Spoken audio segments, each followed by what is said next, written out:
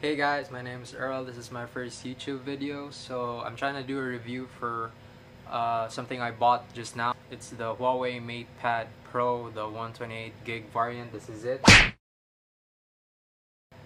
So let me show you what's inside.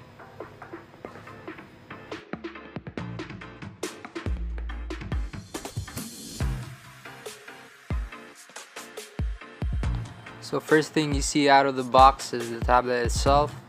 So when you remove it, you actually see the accessories.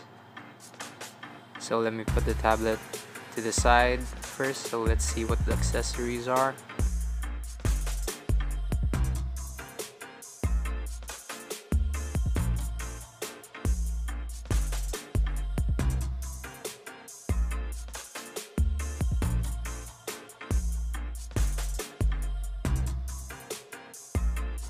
So let me see what this box contains. So you actually see the cables.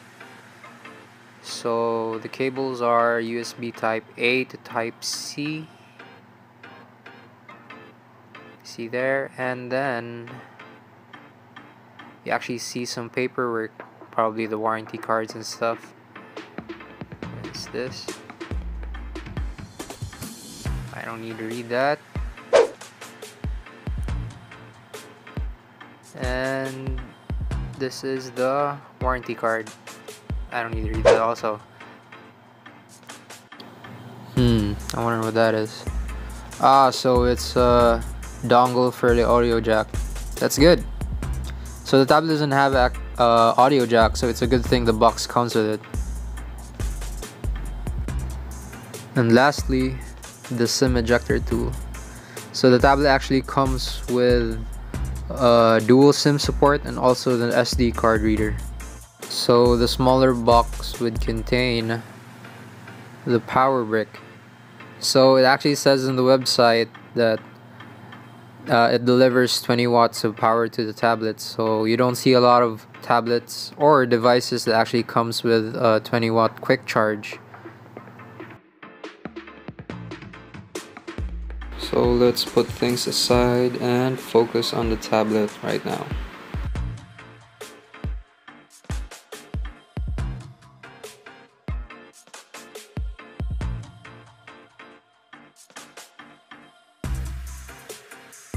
So for you nerds out there, these are the dimensions and the weight of the tablet as I shown in the top. So this tablet actually weighs less than the current 2020 iPad Pro. So let's check each side of the tablet. So first, at the bottom, when the tablet's on landscape mode, you see where your SIM card and your SD card is actually placed. And then on the sides, you have two speakers.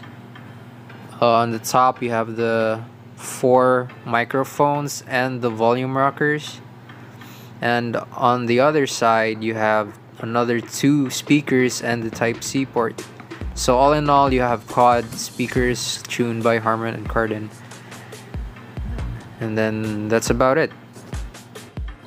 Now I'll try to open the SIM tray, because in the website it actually says it supports expandable storage and a SIM card.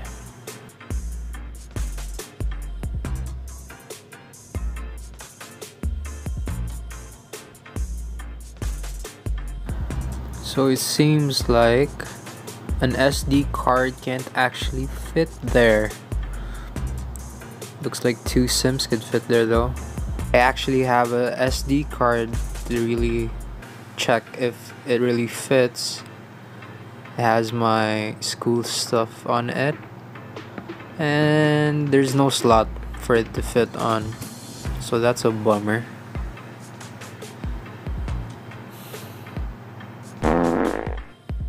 So let me try to turn this on so you can actually see the screen to body ratio. Fast forward this a bit so we get to skip the setup. Most of the setup I just skipped because it's not really that important for now.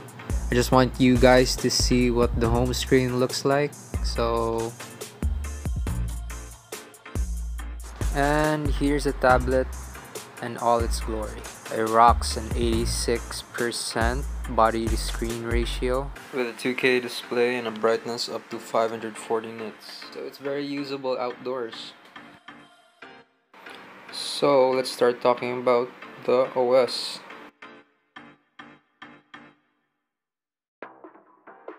So here in the settings, it shows that it's running Android 10. And you can actually see the RAM, the resolution. Here, let me try to tap on. See, it runs Android 10. Let me play around. Let me try to get out of here and test the camera.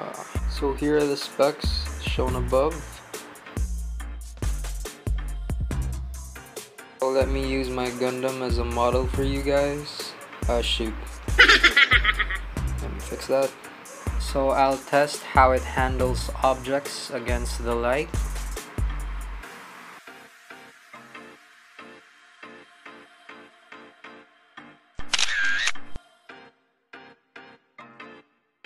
So in the photo, the picture is very detailed because it has a 13 megapixel shooter. And let me try to zoom in here. And you can see the stitching of the blanket. So the camera is very useful if you're in class and trying to take pictures of notes on the blackboard.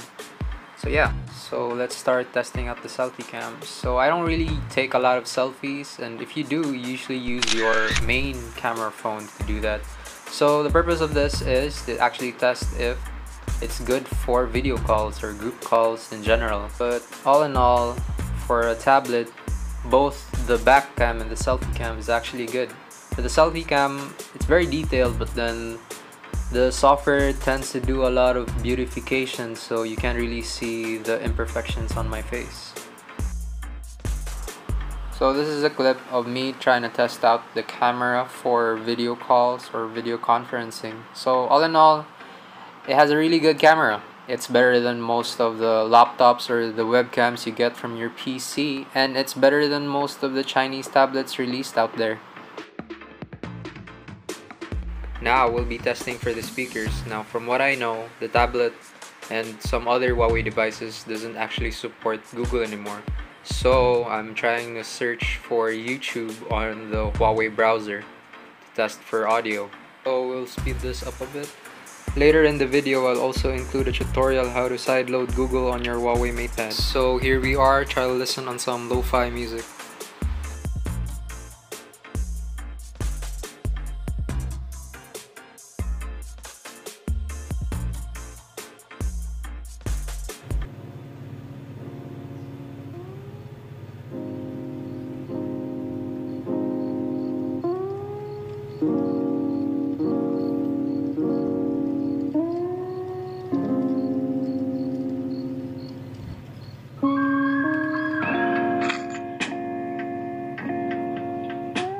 All in all, the experience is good. There's good stereo separation and you won't be disappointed with the speakers.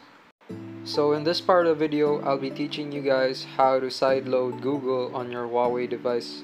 So what you actually need is an OTG and a formatted USB driver. So all you need is to download a link I placed on the description down below. Then you'll just have to enter your file explorer and go inside the USB. When you see the file, all you have to do is extract it.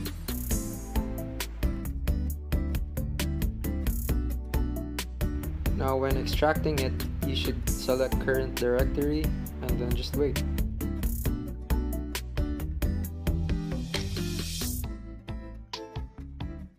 When it's done, you select both folders and then you just try to move it towards the same USB you've been using, and then move, apply all, and then merge.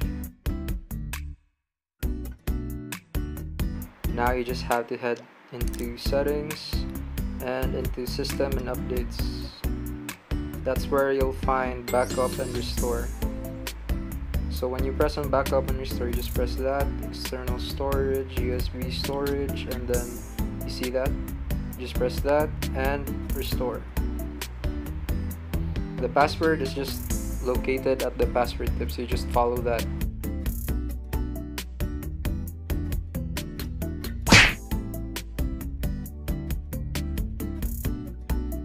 You just click OK, and then you wait, and then when it's done, you just go home, and you should start looking for a sign that looks like a Chinese version of Google. There, you click that, and then you just allow and activate.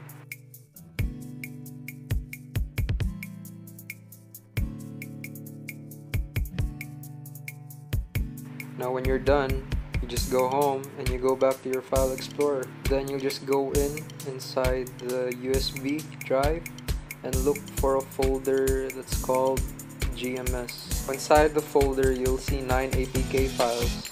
All of them you just allow and install them in order.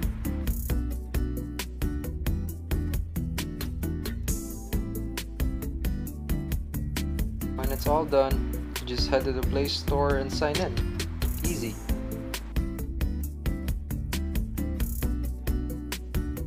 When everything's done, you can head to the Play Store and everything will seem to work as it should. Now I'll show you guys, you can install YouTube from Google. You click install, everything seems to work fine as it's installing.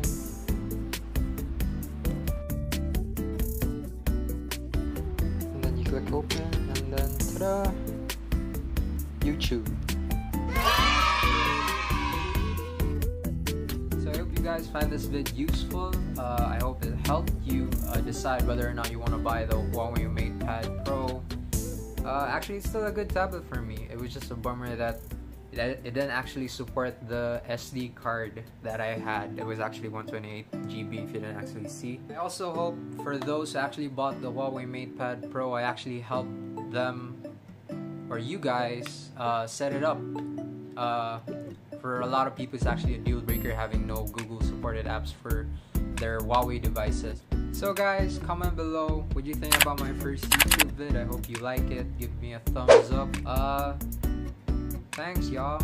Bye. Peace.